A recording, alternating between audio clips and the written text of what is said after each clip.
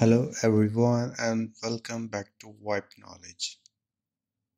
So in this video I have software UCM and hardware based PBX UCM630X and I'm going to show you SIP trunking between both the PBXs.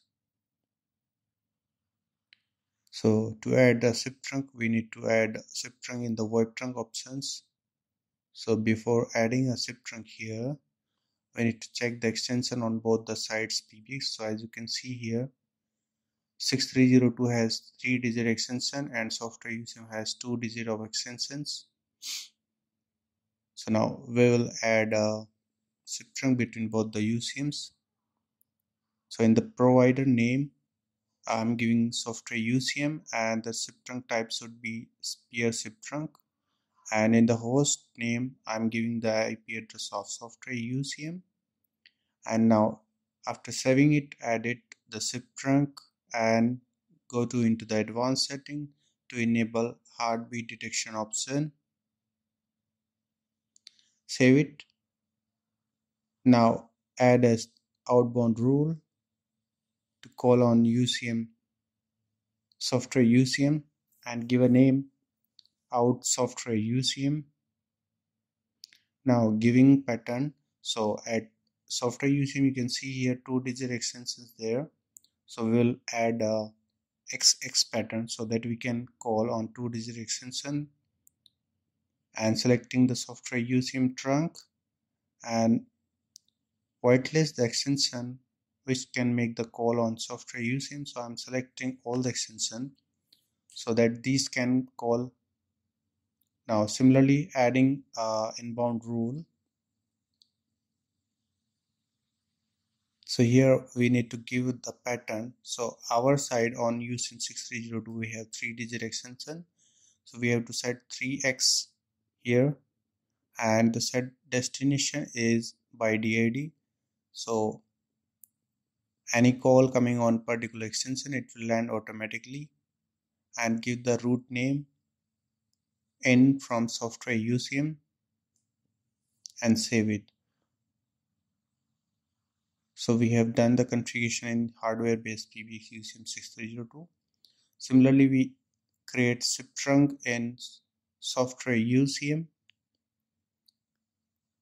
add a peer trunk and give the provider name UCM630X, and in the host name field give the IP address of UCM630X, or you can set your PBX IP address accordingly. Now save it and edit it and navigate to advanced setting and then enable heartbeat detection option so it can monitor the status of SIP trunk. Now add outbound rule.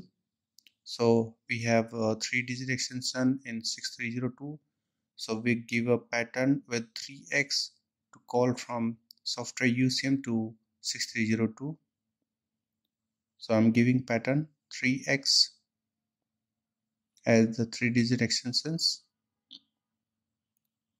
and enable source caller ID options and select all the extensions, and now select the SIP trunk to call outside, and now adding an inbound rule here and giving name in from UCM630X,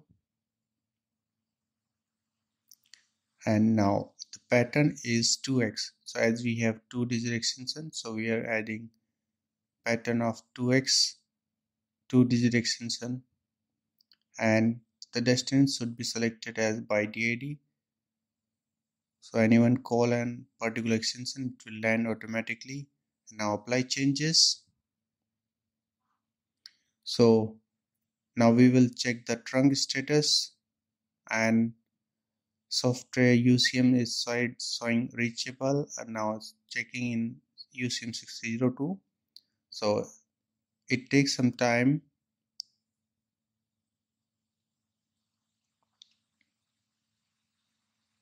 Now it is also reachable, and now we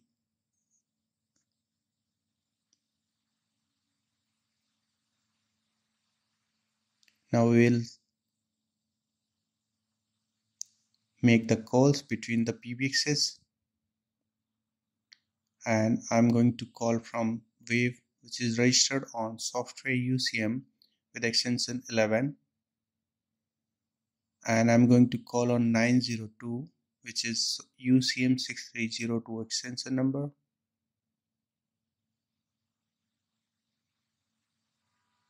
And it is showing ringing, and now we can check the status in both the PBX as well. So now call is answered and count is started over here. Similarly, I can make call from 902 to 11. So you can see here call from 902 and call is connected. So this way we have created SIP trunk between both the PBXs, and we can see the status of SIP trunk in the dashboard. So the SIP trunk should be reachable on both the PBXs. So basically we have added a SIP trunk between both the UCM with their respective IP addresses.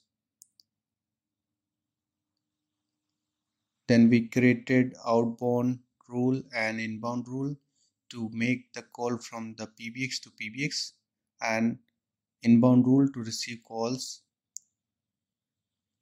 So thank you for watching this video. Please subscribe the channel and share this video to your friends. Thank you.